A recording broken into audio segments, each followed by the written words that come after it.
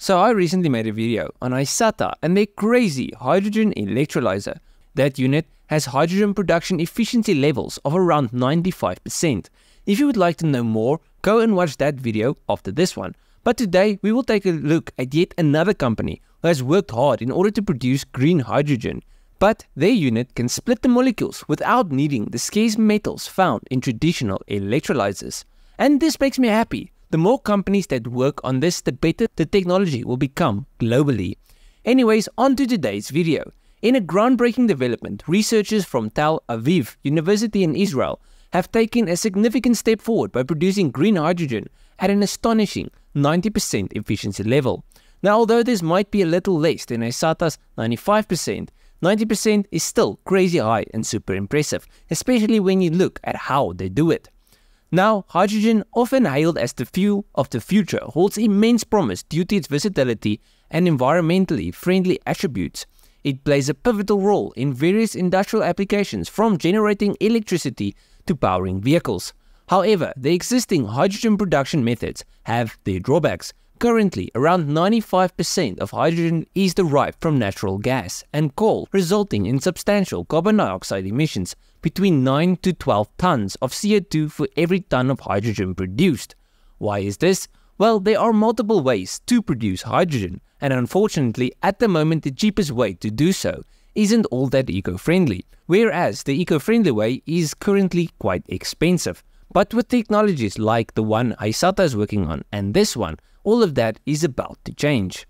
You see, the researchers from Tel Aviv University achieved the remarkable feat of producing green hydrogen, which is the good one, with no emissions and an astonishing 90% efficiency level without releasing polluting carbon dioxide emissions into the air. This achievement is chronicled in a study published in the Carbon Energy Journal, showcasing the potential of this technology to transform the energy landscape. Now, what sets this project apart lies in the approach to harness hydrogen. Itzhak Greenberg, a doctoral student involved in the project, highlighted the rarity of hydrogen in the atmosphere, even though it is naturally produced by enzymes in microscopic organisms through photosynthesis. The team recreated this phenomenon by electrifying enzymes in a laboratory, generating an electrode that mimics the sun's energy. This innovative method overcomes the scarcity of hydrogen in the atmosphere, providing an eco-friendly and efficient route to hydrogen production. The process involves using a water-based gel that attaches enzymes to a biocatalyst and electrode. This synergy triggers the creation of hydrogen, highlighting the beauty of nature-inspired solutions to complex challenges.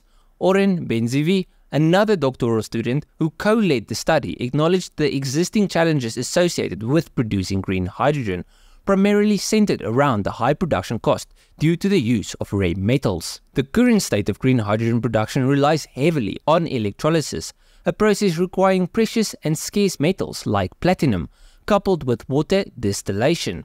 This combination leads to a significant cost differential between green and conventional grey hydrogen, making the latter a more economical choice. However, the Tel Aviv University research team's breakthrough offers hope.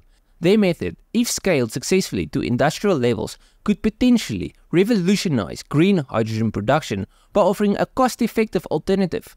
Now, if you don't understand how this whole thing works, I'm going to try and explain it. So instead of applying electrolysis to water, they are using enzymes, which when they are coupled to an electrical charge, they produce green hydrogen.